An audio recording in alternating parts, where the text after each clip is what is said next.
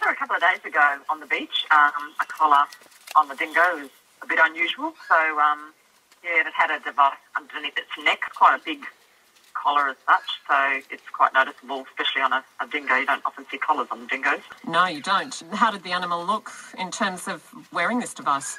Well, sometimes their head's a bit low when they're wearing them. I've seen them before when they've been trialling them in previous years, quite a few years ago now. Yeah, sometimes the animals have things caught around their collars. They sometimes are trailing with vines and things are caught around them. So, sometimes they don't do so good with the collars on. So you're assuming that this is some kind of tracking device? Well, I'm presuming it's probably something to do with GPS, maybe some sort of tracking device. So this is the only animal that you've seen wearing one of these on the island? I've spoken to people that have seen at least one dingo with one on, and then another one, apparently the tracking system hadn't worked, so the rangers were off trying to locate the collar or the device. So that's another two that have been sort of around that I've heard of. Lisa, thanks for telling me what you know. Okay, thank you. ABC Coast FM. So let's clarify what these devices are exactly with Andrea Leverington. She's the Assistant Director General with the Queensland Parks and Wildlife Services, which is part of DERM. Andrea, good morning. What are these devices exactly? Are they some kind of tracking device? Yes, they are satellite tracking collars, and so what they're doing is tracking the dingoes, and we're getting a fix on the position of the dingoes every 2 hours. In terms of the government's management program, what's the purpose? Okay, what this will do is give us much better information about how far the dingoes are roaming, what sort of locations they're going into. We think at the moment dingoes can travel up to 40 kilometres in one day. What this will also do is help us identify where some of the female den sites are, and we'll be able to try and help manage our dingo population once we know that type of information. I work as a guide on Fraser, also on Cape York and other areas, and I do come across dingoes on a regular basis, but especially the ones on Fraser. Mm-hmm. And I'm taking people up there on a weekly basis, and just a couple of weeks ago I was on a tour up there with a group of people, and we spotted a dingo on the beach, which is nothing unusual for us. And lo and behold, it had a huge chunky collar on. And I've seen radio collars before on dingoes, and this one was rather large, and as you mentioned, with the battery packs and so on, and the antennas being more than one, I thought, wow, this is certainly looks very uncomfortable. And the way the dingo was holding its head was fairly low, and it was sort of moving along fairly slowly, and it just looked like it was being restricted, its movements were being inhibited. Now, they do look quite uncomfortable to me, Andrea, from the photographs I've seen. The dingo in the photo that we've got appears to have its head bowed down. It's got a large, what looks like a battery pack sitting underneath its jaw, and two antennae that I can see poking out on either side of the animal's head.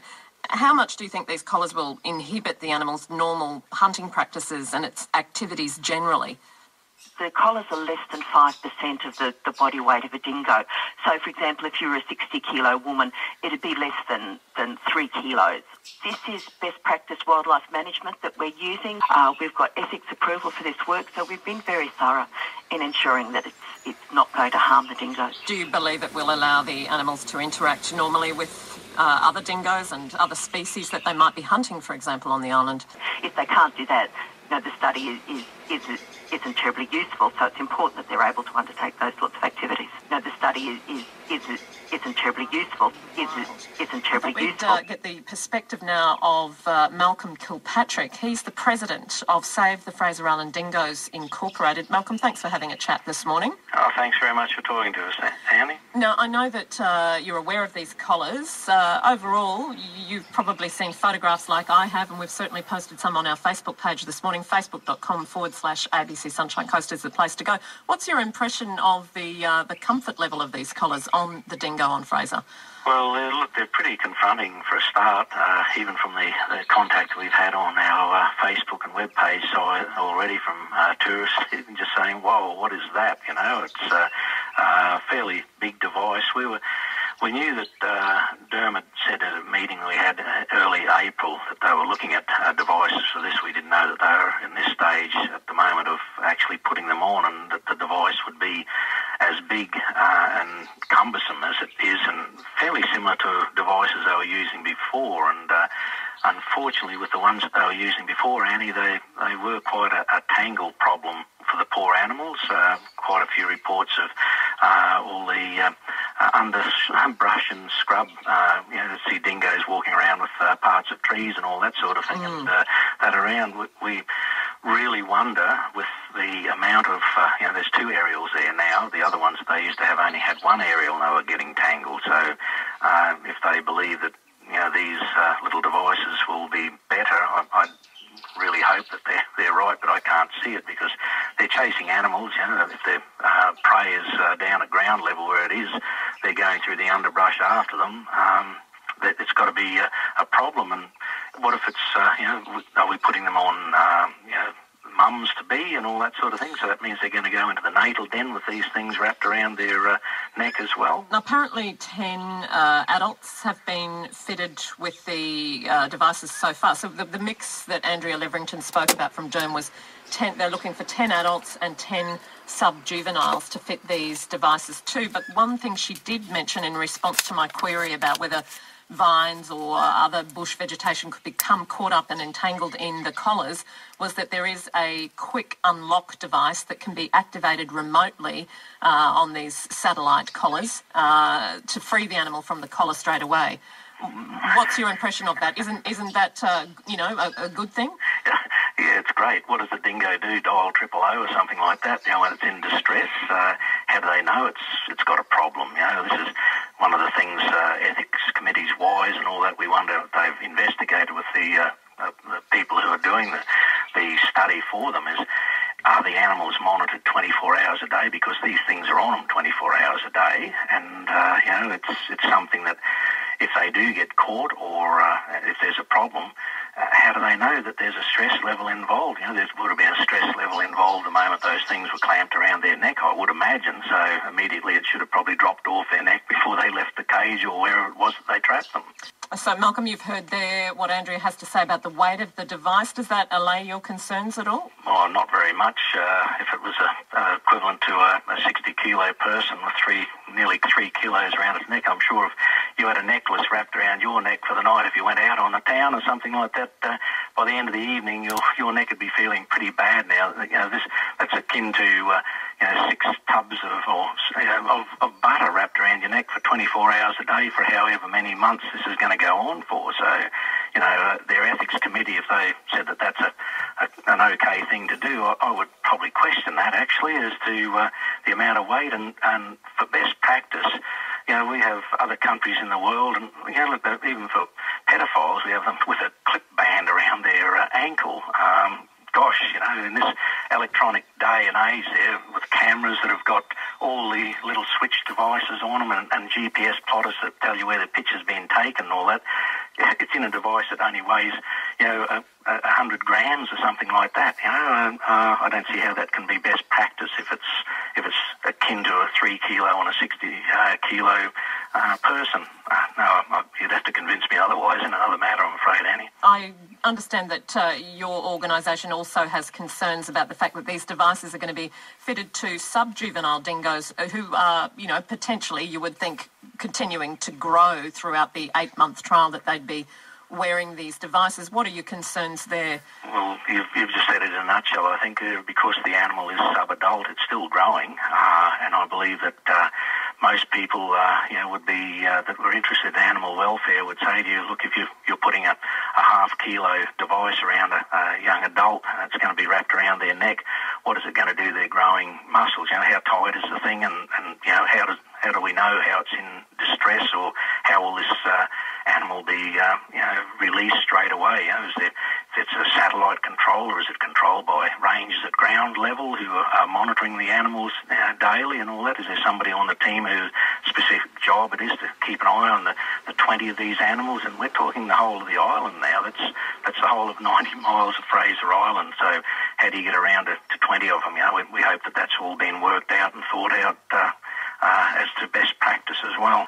But the bottom line here is something as monstrous as this, we don't know if it's 8 months. Is that the period that they've said that they will be doing? Yes, it is an 8-month trial. Well, that's a fairly lengthy time, and something that's unobtrusive. We've known that the animals before have chewed the antennas off. Their partners have knocked them off. They've chewed the collars off, and it's something that we would have been looking for, something a little bit less intrusive into their life.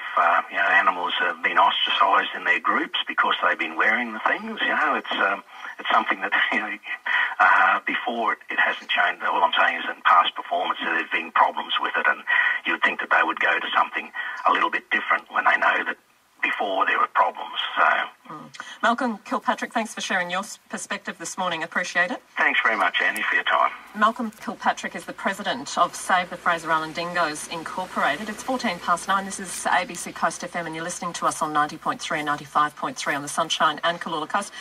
Andrea, we're hearing that the animals that are trapped for tagging and collaring purposes are trapped using some kind of a leg trap. Can you describe these leg traps for us? Okay, these are called soft jaw leg hole traps, and you can actually put your hand in them. So if you were to go and have a trial on them, you could stick your hand in and get it caught on your wrist and see for yourself that it actually doesn't hurt.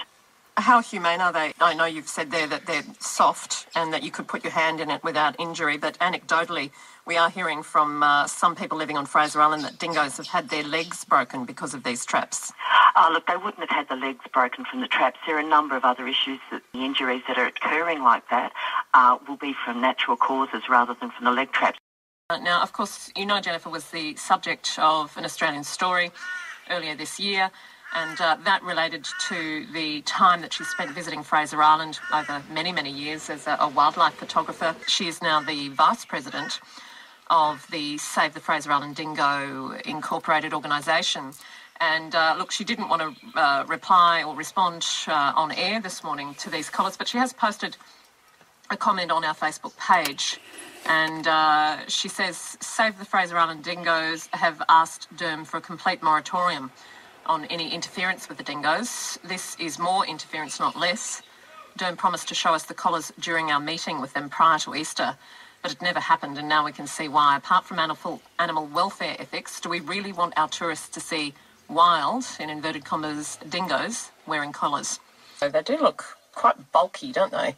Just according to the pics we've got up there. Yeah, when you showed me yesterday, I thought, yeah, they look uncomfortable. But, it's hard to tell what a dog would feel, but they do look quite bulky. I used to have a dog, and we had a barking collar, which had a little box underneath to stop, the dog would get a small shock to stop it barking, and it would teach it. But it didn't have that great big antenna out of it, and it was a lot smaller than that tracking device seems to be. Lang writes, I weigh 94 kilos, and my semi-laptop weighs about 7. If I had to carry that weight around my neck 24/7 for 8 months, I think I'd be looking to kill someone. If the average dingo weighs 21 kilos, the animals are being expected to carry 4.5 times more weight in proportion to their size than my laptop. That amounts to the equivalent of 13.5 kilograms around the poor bloody animal's neck. How about we hang that weight around the neck of the cruel drongo who came up with the idea for the same time? I agree with tracking and taking stock of the dingoes, but not at that weight. Where did they get the device? From a clearance sale of 1980s stock?